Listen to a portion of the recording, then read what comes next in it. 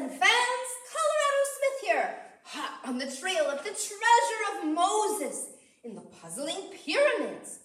Well, I had a little detour yesterday when I wandered into a tourist attraction instead of the actual pyramids, but thanks to a man I met in the gift shop, I now have a real map showing me the way.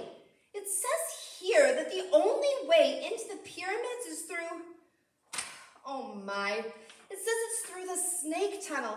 I don't like the sounds of that at all. You know, Colorado Smith has faced all sorts of dangers. Oh, I've braved lions and tigers and spiders and centipedes, but the one thing I hate, the one thing I can't stand is a snake.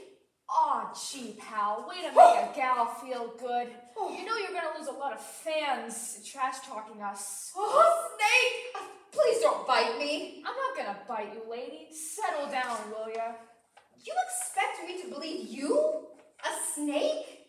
I'm not just any snake, pal. I'm Cobra Cairo.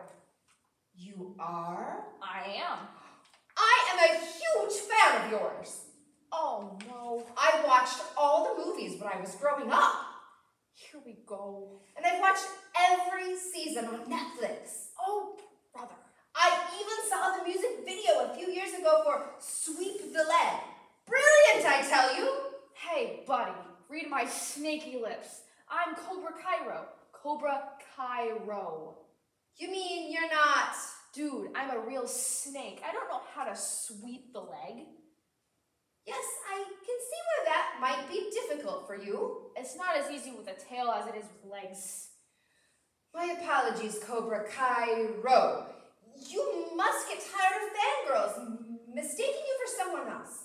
Not as tired of it as my cousin Destro gets, let me tell you. Another joke for the dads. I love it. So what's your name, lady? Colorado Smith. And what brings you to the puzzling pyramids? I'm on a quest for adventure, excitement, and the treasure of Moses? The thought had crossed my mind. Unfortunately, if this map is true, I'm afraid I'll never make it into the pyramid. What's the matter? Afraid of a little tunnel? If it's full of snakes, yes! Come on, I'll walk you through. No can do. It's only 600 yards long. It's like 5 football fields. 6 if you're from Canada. Not gonna happen. Wow, I haven't seen a heart like that since the days of Moses. Really? Moses had a hard heart? No, but the Pharaoh did. He refused to listen when Moses told him to set God's people free. He did, huh? So what happened to him? Bad things. Bad things? And bad things. How bad were they? You know that little tunnel you don't want to enter? Uh-huh. Worse than that. Ouch.